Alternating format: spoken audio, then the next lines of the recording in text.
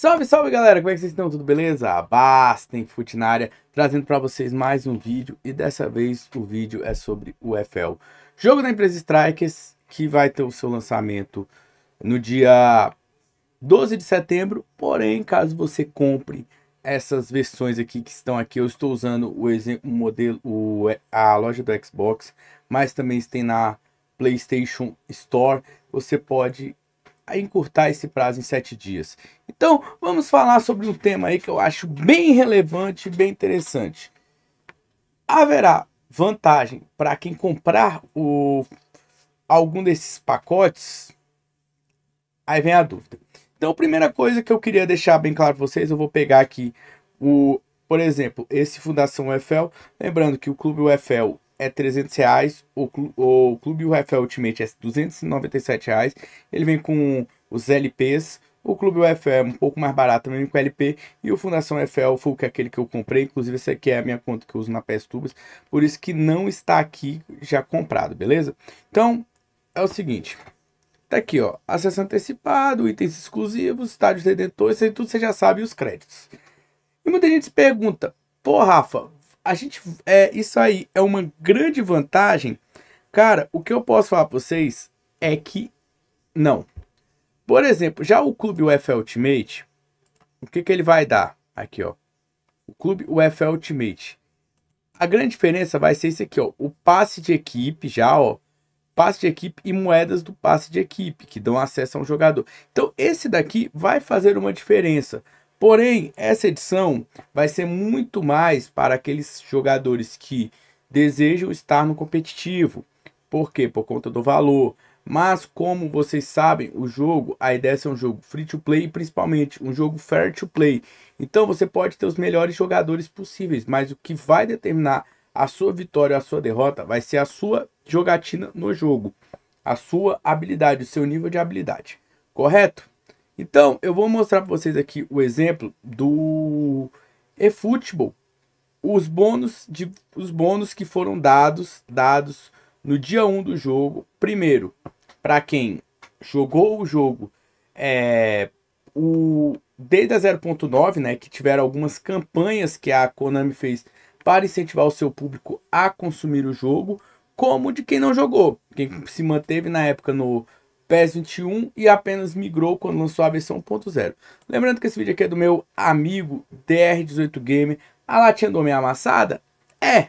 Mas é um grande amigo meu, então vamos pegar aqui o vídeo dele e eu vou comentando aqui para vocês o que eu acho e sobre isso, beleza? Vamos lá.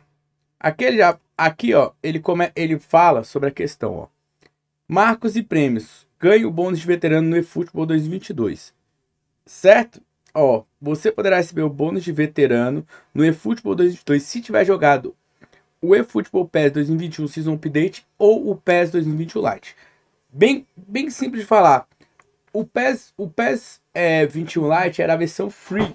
Então, por exemplo, ela chegava, digamos, uns 3 a 4 meses depois dessa versão do Season Update, que era a versão paga que você já comprava o jogo, tinha aquelas versões Master League, Rumo Estrelato, divisões e tudo, e o PES Lite era só o modo My Club. Então, isso aqui já começa. Você já vai ter, já teria isso por jogar o PES 21 Lite. Então vamos lá. Aqui ele fala, ó, jogadores da quantidade da série histórica obtidos. Jogada série histórica era o que? Era os Iconic Moments, as cartas rosas. Se você tivesse 1 a 5 jogadores, você teria um contrato aleatório. Se você tivesse 6 ou mais jogadores, você ganharia 2 contratos aleatórios. Então o que acontece? Muita gente que não investia no PES 21 Lite, no PES, não comprava a versão full e investia só no PES 21 Lite, já muitas vezes comprava já muitas moedas. E na época a moeda era muito mais barata do que é hoje no eFootball.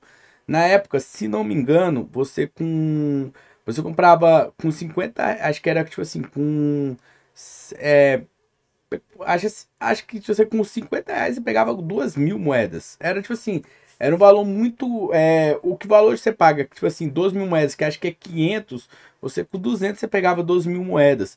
Então ficava muito mais fácil você conseguir jogadores nas boxes. Mesmo com a questão de que as boxes você repetia os jogadores até você muitas vezes pegar o jogador que você queria. Tem casos de pessoas que gastaram, tipo assim, 15, 20 mil moedas pegar um jogador enquanto tirou 3, 4 de outro jogador que também estava especial. Vou dar um exemplo. Teve uma box que eu rodei bastante, foi a box em busca do Van Basten. E eu tirei um Raika e um Gullit. E eu não tirei o Van Basten. Então, assim, tinha esse elemento.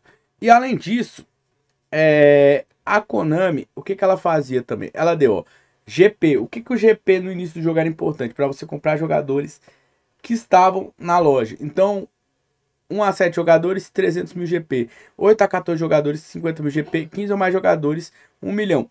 E aqui quantidade de lendas. Lembrando que a Konami sempre trazia packs para você pegar lendas. Packs para você buscar jogadores lendas. Que você jogava uma partida contra o computador e você conseguia a lenda. Você conseguia o jogador lendário. Deixa eu passar um pouco mais aqui para frente aqui. E ó. Então assim, ó. Alcance. E além disso, o que acontece? A Konami, o que ela fez? Ela, como o jogo dela, a versão 0.9 não veio com uma qualidade que a gente fala aceitável. Deixa eu voltar aqui antes, certinho para vocês entenderem. Eu acho que aqui os jogadores podem vir nos contratos aleatórios bônus. Eu não sei se ele vai mostrar, mas tá aqui, ó. Esse daqui foi o primeiro evento. O primeiro evento você jogava 40 partidas e você ganhava o jogador lendário. Logo de cara você já ia sair com o Raul, certo? Você ia sair com o jogador com o Raul, um jogador lendário, logo de cara.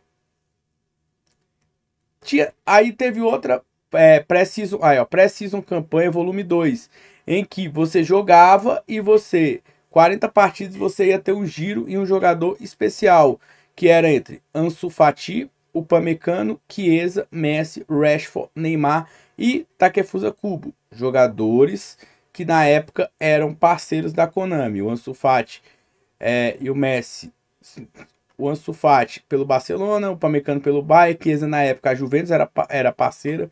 O Messi eu acho que já tinha saído, não lembro agora, se ele ainda estava no Barcelona, eu não lembro. O Neymar, aí tanto que o Neymar e o Messi eram camisas da seleção, então um era pela camisa do Brasil, o outro era pela camisa da Argentina, o Rashford pela camisa do United e o Kubo pela camisa do Japão, se não me engano, ou do time dele, eu não lembro agora, que eram embaixadores, certo? Então nisso aí você já ia ganhar, olha só, isso aí tranquilo, ó, aí ó, 40 partidas, um chance de... E também teve essa daqui, ó, essa promoção, que você com 40 partidas você ganharia a chance de ganhar de 1 a 11 jogadores lendários. No caso, Rivaldo, Irving, Pirlo, Aldair, Maldini, Nakamura, Batistuta, Peter Cech, Dennis Bergkamp, Cafu ou o Luiz Figo. Então assim, um baita bônus. Então, além disso, ó, e isso aqui também, ó, você ganhava jogadores históricos também, ó. Contrato aleatório, ó. 10 partidas, um contrato aleatório. 15 partidas, 2. 20 partidas, 3. Então você ganhava jogadores do bônus de veterano. Então assim, galera, muita gente saiu de cara com muito jogador especial. E olha os jogadores que vinham nesse bônus aqui, ó. Atacantes, Romário, Forlan, Inzaghi. Meus campistas, Beckham, Vieira e Nakata. Zagueiros, Beckenbauer, Roberto Carlos, Campbell, Puyol. E goleiro, o Oliver Kahn. Então assim, galera, quando a galera falar sobre essa questão de vai ter vantagem, lembre-se sempre que isso aqui, no eFootball, você teve muito mais vantagens. Por exemplo, você poderia sair já logo de cara. Por exemplo, eu no PlayStation 4, na época que eu jogava, eu saí com... se não me engano, não lembro se eu saí com o Romário, cara. Eu não lembro agora, mas sei que, ó, Forlan, Inzaghi, Vieira, eu tenho certeza que foi o Vieira, e se não me engano, e o Nakata. Eu acho que foram esses 4, mas alguns outros que eu tinha também. Então assim, galera, fora os GPs que eu tinha absurdamente, então consegui montar um time muito fácil. E a questão, por exemplo, Quem fez os outros jogos, todos os eventos, na época eu não fiz, que eu joguei uma época o FIFA e tudo. E então, assim, muita gente saiu já com um time basicamente completo. Um time com jogadores absurdos, logo no primeiro dia do jogo. E pra mim, Rafael, aí é minha opinião, eu acho isso muito mais vantagem do que você pegar, você vai jogar antes o jogo. Beleza. Só que se você pegar aqui, vamos lá no meu canal aqui, ó. Vou fazer um corte no vídeo, quando eu voltar já vai estar no meu canal. Só um minuto. Então aqui, galera, estamos aqui no meu canal. Eu vou mostrar pra vocês, ó. Por exemplo, ó, esse aqui foi o final de um jogo. Eu venci o adversário, né? Foi 2-1. E já já o jogo vai terminar e vocês vão ver. Isso aqui, ó, se eu não me engano, eu já tava na Ouro 2. Então, Ouro 2, você vai estar acima da qualificatória, bronze, prata, eu já tô no ouro. No terceiro, vamos dizer, terceiro elo do jogo, né? Certo? Então, vamos ver aí, ó. Beleza, eu ganhei com o gol do Lautaro Martinez e do Serrote, o nosso querido CR7, o Serrote. E aí, ó, olha aí, ó. Eu ganhei na vitória um total de 38 milhões de créditos. E é porque, ó, eu estou com bônus, que eu ganhei mais 4 milhões. E aqui com um up, né, 4 milhões, certo? A reputação, e aí eu venho falar do mais importante que muita gente não entendeu. Por que vai ser complicado você ter grandes jogadores logo de cara? Porque a reputação, eu upei 10 mil. 10 mil. Certo? E é porque eu tô com bônus. E é porque eu tô na Ouro 2. Então no dia 1, possivelmente esses valores vão ser inferiores. Então eu vou pegar aqui vou entrar aqui na calculadora. E vou fazer uma conta bem simples. Mano, bem simples. Digamos que a Strikers mantenha a questão 150 mil, né? 150 mil para você pegar um jogador tipo De Bruyne. Se você pegar por jogo, digamos, 8 mil dividido por 8 e 100. Em tese, eu vou ter que jogar 18,51 partidas para eu ter o jogador, correto? Aí vocês vão falar, pô, Rafa, é muito baixo. Só que a Strikers pode fazer uma coisa bem simples. Por quê? Porque na beta, ela podia botar os valores mais abaixo para a galera consumir. Mas no jogo valendo, ela pode fazer simplesmente isso aqui, ó. Para eu ter um De Bruyne, eu preciso de 500 mil de reputação. Digamos, 500 mil. Divide isso aqui, por exemplo, 800. Eu vou botar 10 mil. 50 partidas. E eu tô falando de 50 partidas, você vencendo. Você vencendo para ter um jogador. Então vai acabar que essa questão da galera... quem jogou antes vai ter vantagem. Vai por água abaixo. Muito por água abaixo. Por conta disso. Porque vai ser difícil você ter jogador. E ainda quando você conseguir ter a grana para conquistar um De Bruyne, você vai ter que pensar, cara... Será que eu invisto todos os meus créditos no De Bruyne? Será que não vale eu pegar um jogador aqui mais baratinho para eu ir melhorando o time? Então por isso que eu vejo, na minha visão, que não tem vantagem. O cara que começar, seja no primeiro dia, e começar depois, 7 dias depois, não vai ter grande diferença. É só você lembrar que, por exemplo, no eFootball, quando tinha um PES Lite, muito cara, muito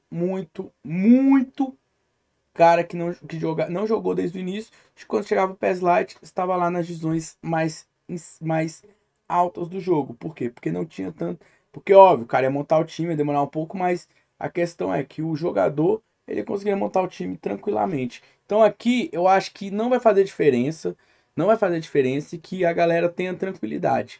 De que com certeza esse mercado vai ser valores altos e para você conseguir jogadores tops vai ser bem complicado, bem difícil. Então, se você concorda se você concorda ou não concorda, por favor, deixa o like, inscreva-se no canal, compartilhe no grupo de WhatsApp e deixe sua opinião. E aí, quem comprar antes vai ter muita vantagem? Sim ou não? Tamo junto, galera. Valeu, até a próxima. Aquele abraço. Fui!